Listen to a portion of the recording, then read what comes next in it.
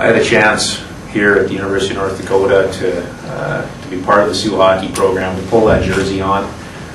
I also had an opportunity to get an education and get my degree from the University of North Dakota. I now have the privilege of being part of the program here as a coach, and I take great pride in all of these associations with the University of North Dakota.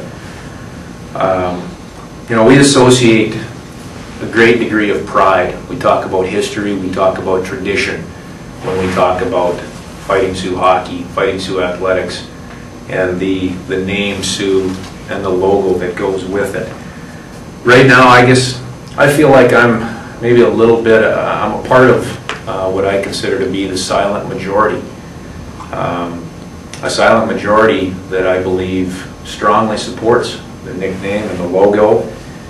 And for whatever reason, to this point, I've been quiet. And I feel like maybe the silent majority has been quiet.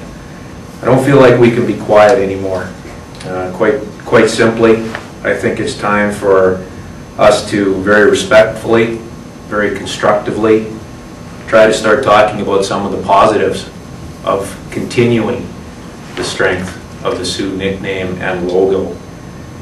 And I think this is something that we all need to take some responsibility for and be part of.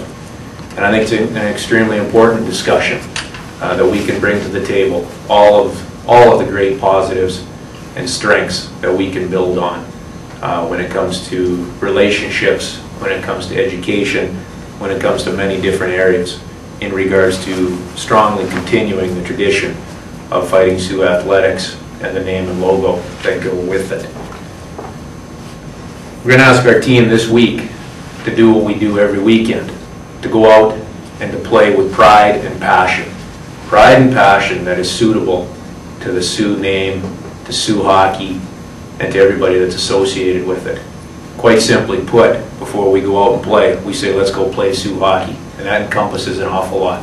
And that's what we'll try and do this weekend as we go into what is going to be a great series, a fun series, a great atmosphere. But within the bigger picture, there's much more to it for us.